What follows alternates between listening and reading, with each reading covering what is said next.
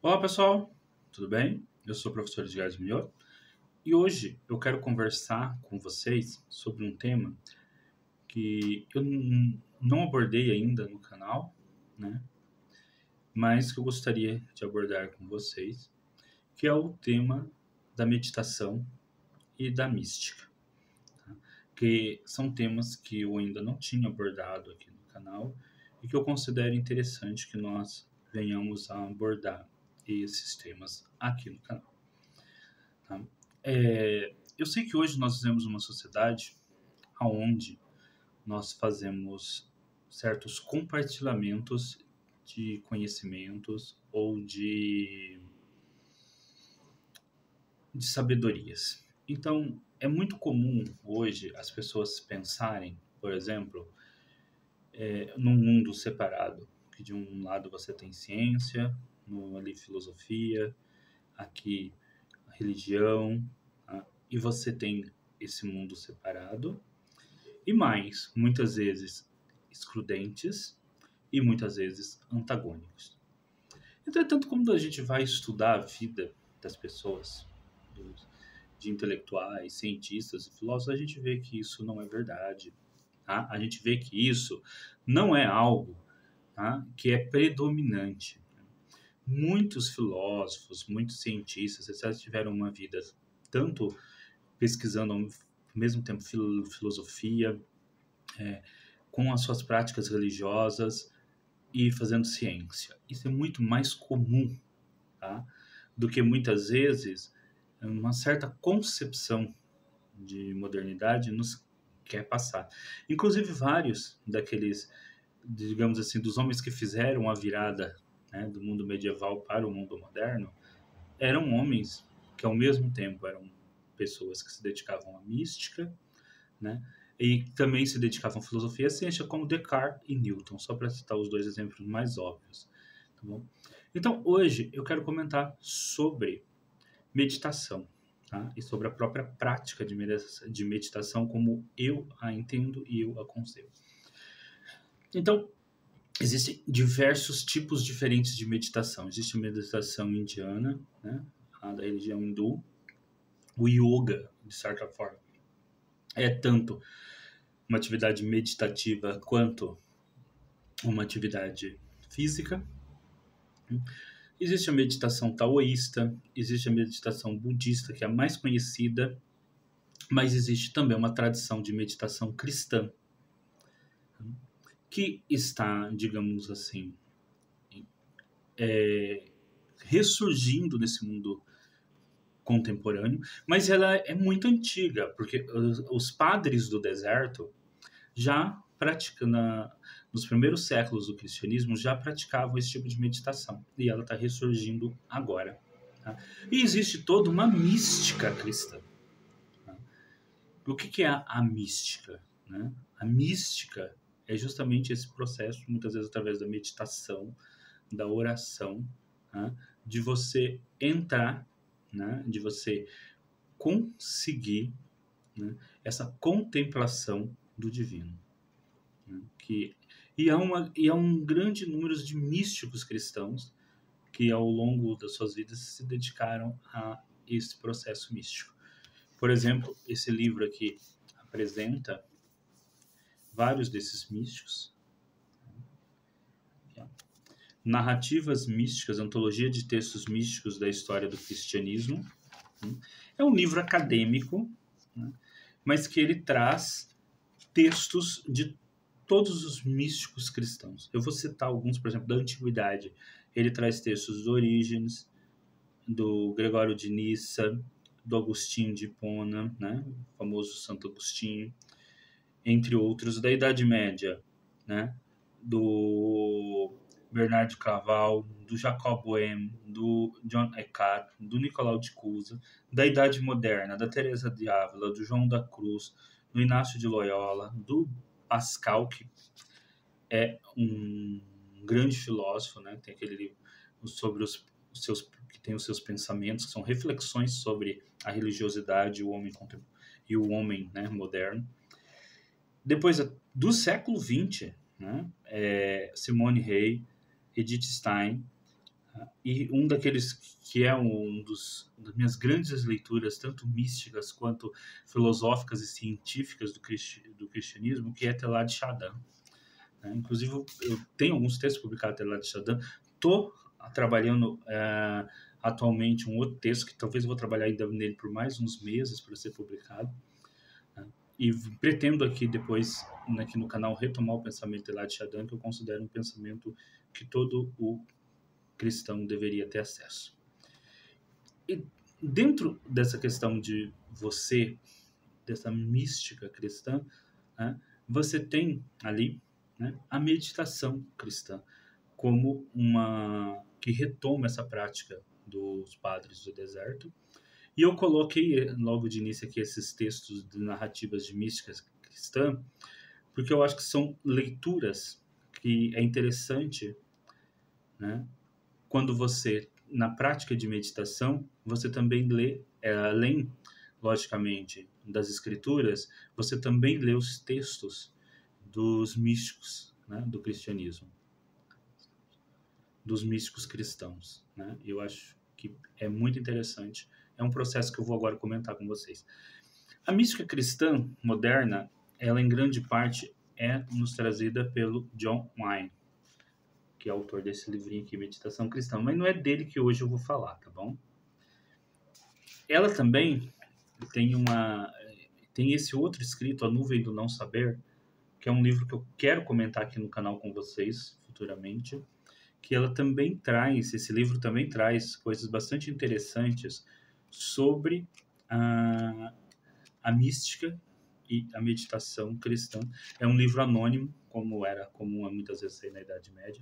Todos esses livros são da Paulus, tá? E hoje eu quero falar com vocês especificamente sobre esse livro, dando início aos nossos vídeos sobre mística e meditação cristã. Esse livro é Prática, Diária da Meditação Cristã, do Laurence Freeman.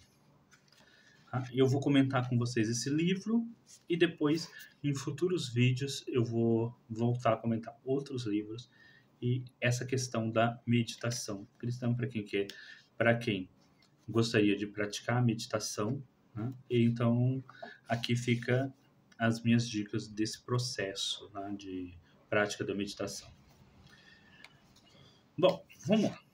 O livro é um livrinho curto, ele tem, em média, aqui 70 páginas, se a gente for descontar as partes finais aqui, que tem algumas chamadas para outros livros. Ele é um livrinho curto.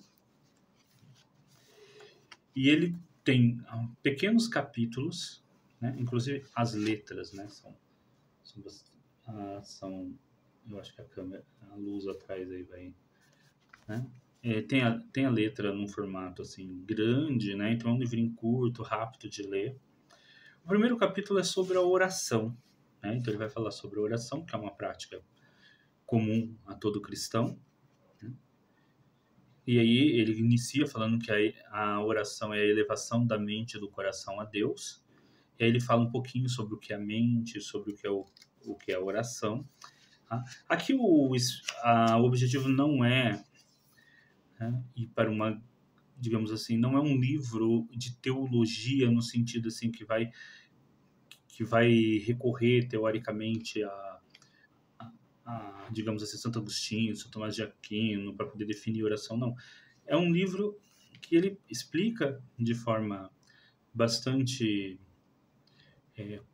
corriqueira, mas mesmo assim profunda o que é a oração.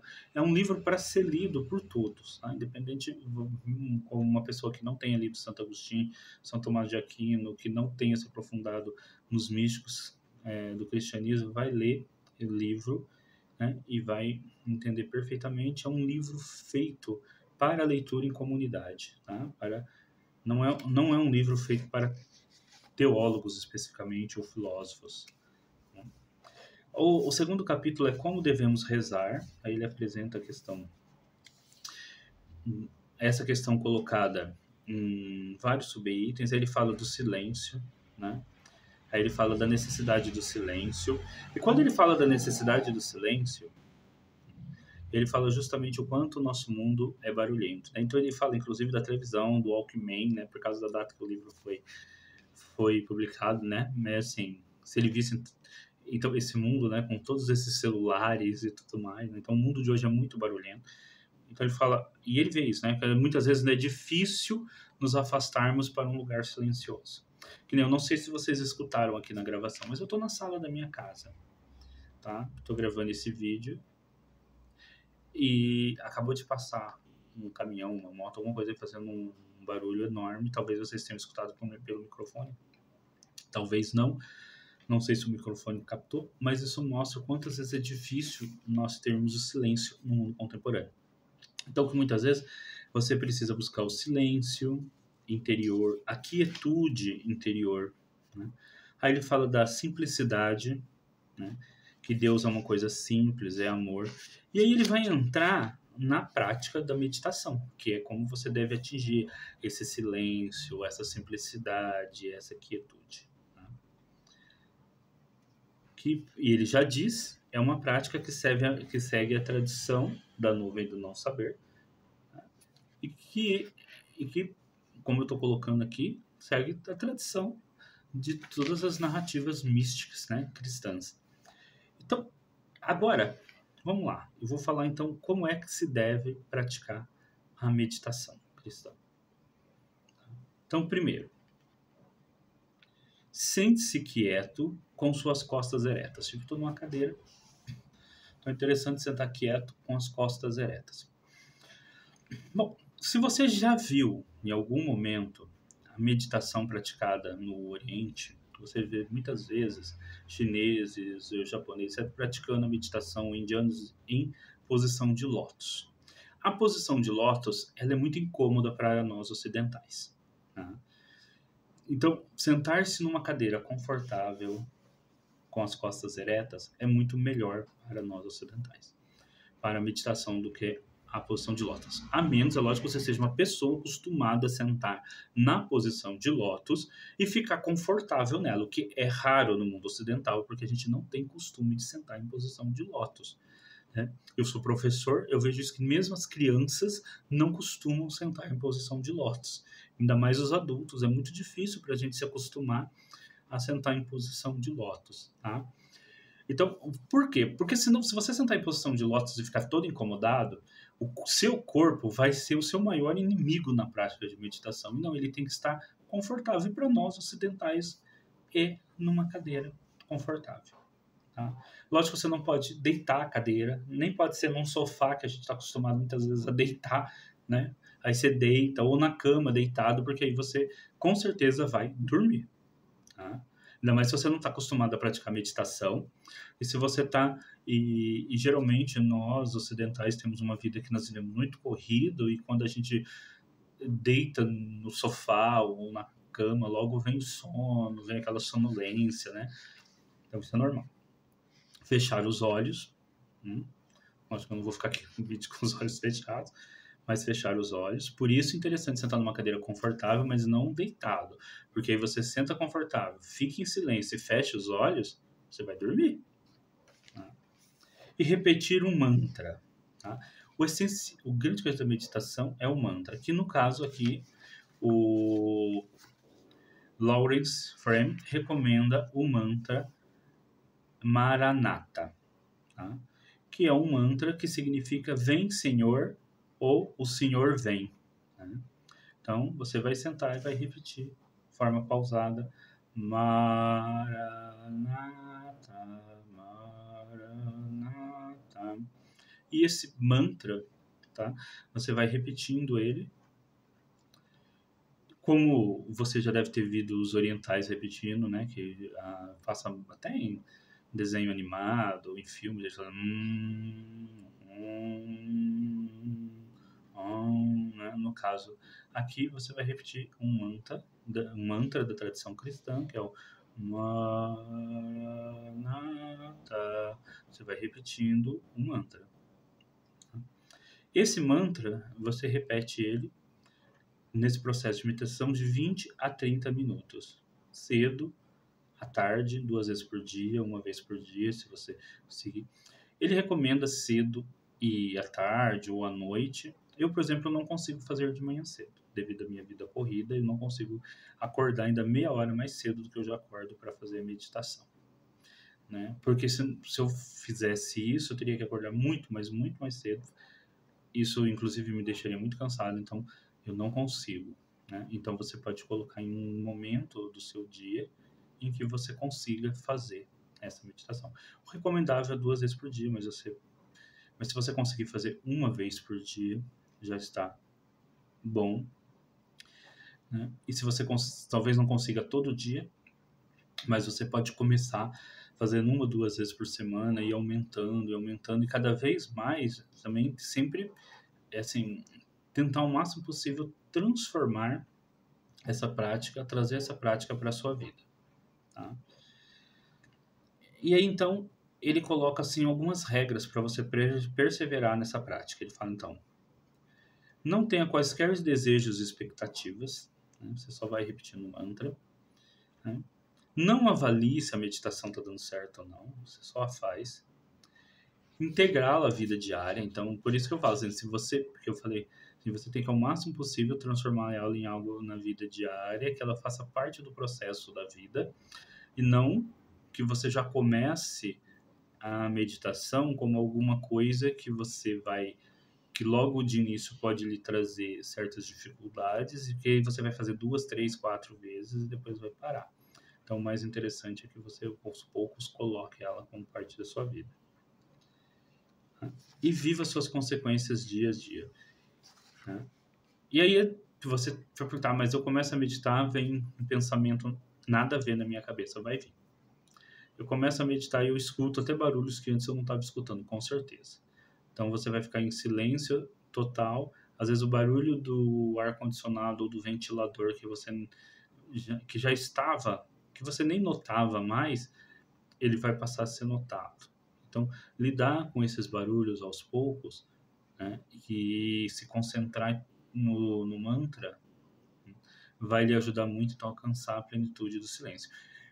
Agora, o seu pensamento voa, assim, você está lá, você começa a meditar, seu pensamento vai para o capítulo da novela, vai para o livro que você estava lendo, vai para o emprego, vai para a tarefa do filho que você tem que ajudar, vai para um monte de coisa. Aí, o que você faz? Volta para o mantra, volta para o mantra, volta para o mantra.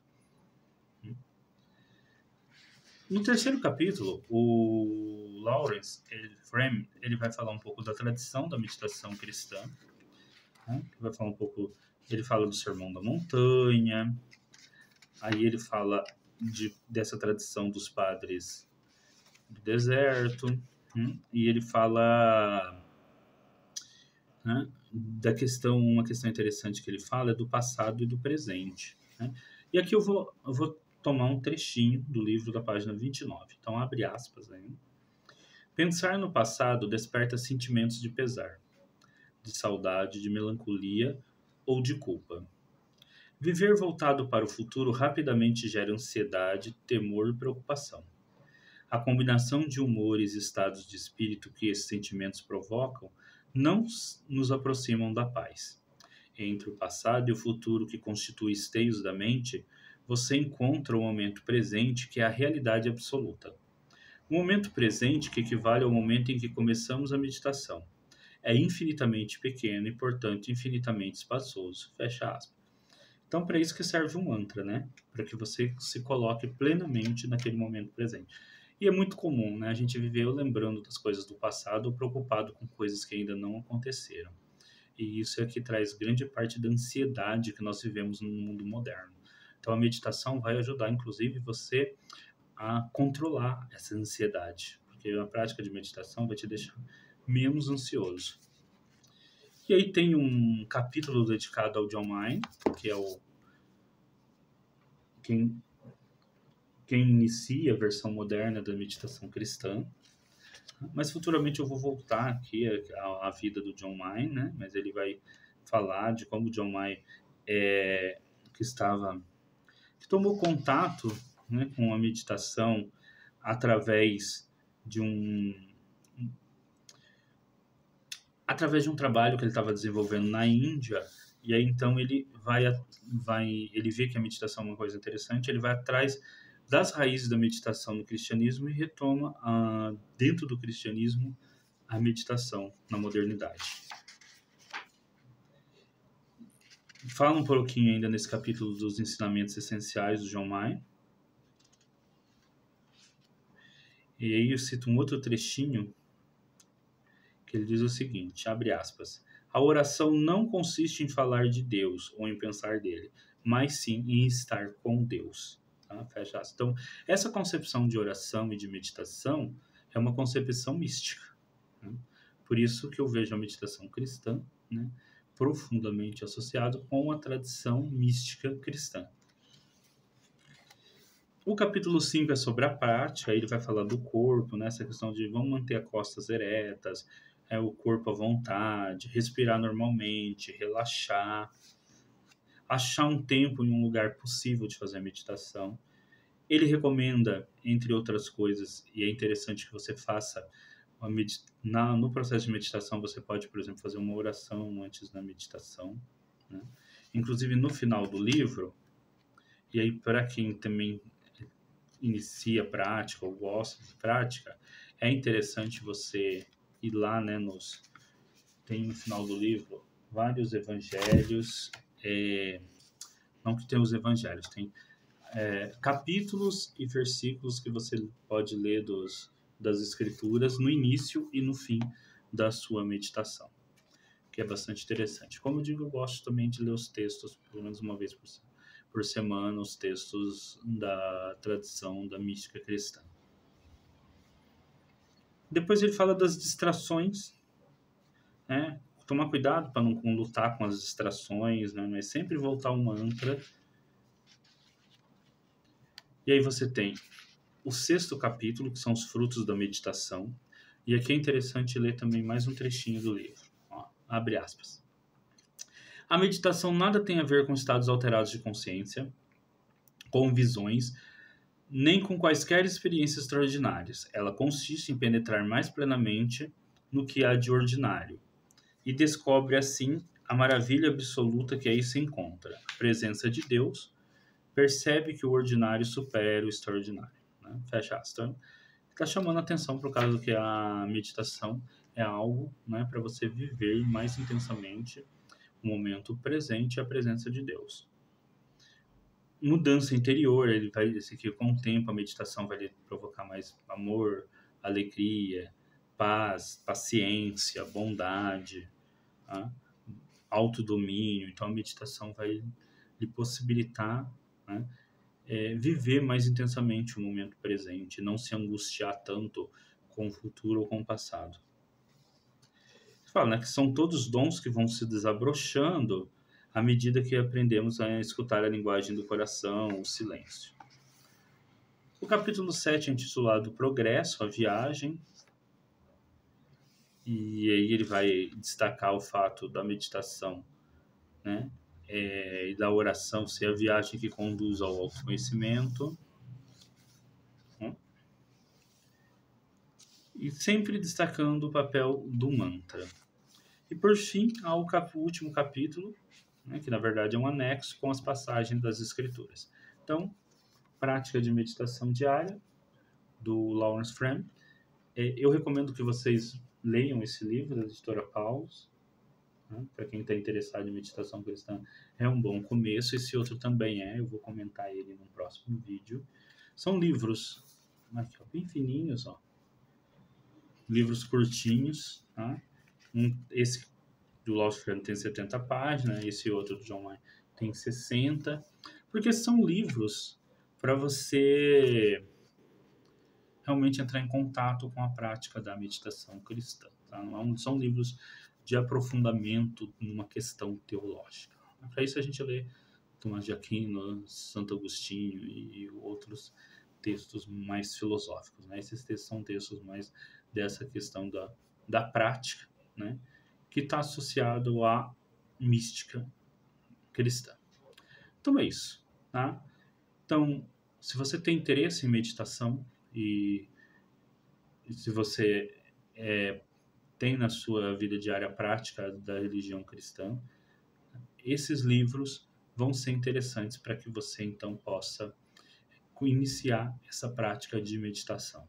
Lógico que existem práticas de meditações de outras denominações religiosas, como a hindu, quanto a budista, etc. Inclusive, é comum, né, ver referência a essas práticas em boletins editados pela comunidade de meditação cristã. É interessante. Então, não há nenhum problema com essas outras práticas. Também há práticas de meditação muitas vezes ligadas a outros grupos ou mesmo práticas mais seculares. Mas a prática de meditação cristã, quando você também, né, é cristão, ela ela já está bem associada à sua própria religiosidade. Então, ela é uma forma interessante para você praticar a meditação cristã, a meditação, tá bom? Então é isso, pessoal. Espero que tenham gostado do vídeo. Se gostaram, não se esqueçam de dar o like, tá? Não se esqueçam de comentar, de compartilhar esse conteúdo. Vocês sabem que esse é um canal plural, a gente traz vídeos de diversas temáticas diferentes. E eu vou começar a compartilhar também agora com vocês vídeos dessa temática, que é essa temática mais da mística, da meditação, da espiritualidade, que eu vejo que também é uma temática bastante interessante. Sei que muitas vezes quem chega aqui no canal pelas temáticas mais filosóficas ou mais políticas ou mais científicas podem não, às vezes fala assim, mas eu não tenho tanto interesse nessa outra temática, mas, né, esse é um canal plural, é um canal que vai abordar diversos temas, né? E é interessante, né? Se você não conhecia a meditação cristã, você passou a conhecer. E, de repente, você não iria procurar em um canal específico sobre meditação cristã, mas você chegou aqui no nosso canal, viu que e até pode ter despertado o interesse de conhecer esta forma de meditar. Tá? E se você busca uma forma de meditar e quer colocar a meditação na sua vida, eu recomendo os livros citados aqui, ó, esses dois para iniciar, sobre meditação cristã, uma prática bem interessante. Então é isso, até o próximo vídeo.